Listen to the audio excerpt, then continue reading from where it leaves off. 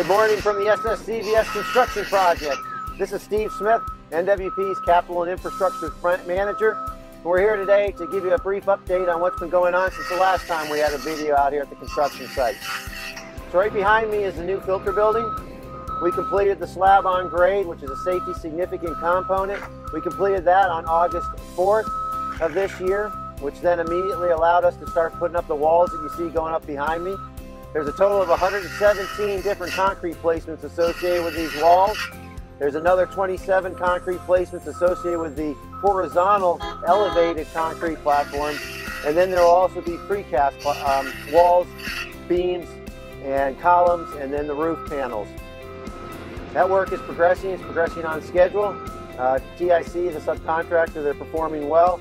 Again, this is all safety significant work, so it all falls under NQA1. We've got CGDs that cover a lot of the critical characteristic elements of those components.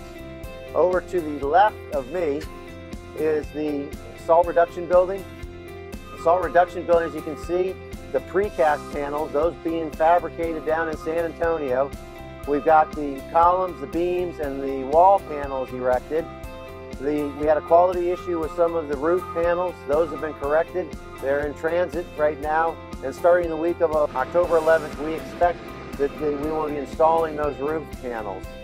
We're going to leave the west side of the SRB, those four panels out, because we need to bring in large ductwork, 13-foot diameter, into the SRB, and we also have to bring in the salt reduction units. These are very big pieces of equipment that will reduce the salt before it comes over to the new filter building, where we have the 22 HEPA filters plus the 6 1,000 horsepower exhaust fans.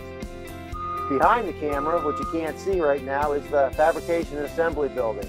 We've been telling you about the progress of our long lead procurements for the HEPA filter housings coming in. Well, now they're all in. All 22 of them are sitting inside the fab building, along with all the electrical works and components that go along with the salt reduction units. The salt reduction units themselves are complete. They're fabricated in Grand Junction and tested there.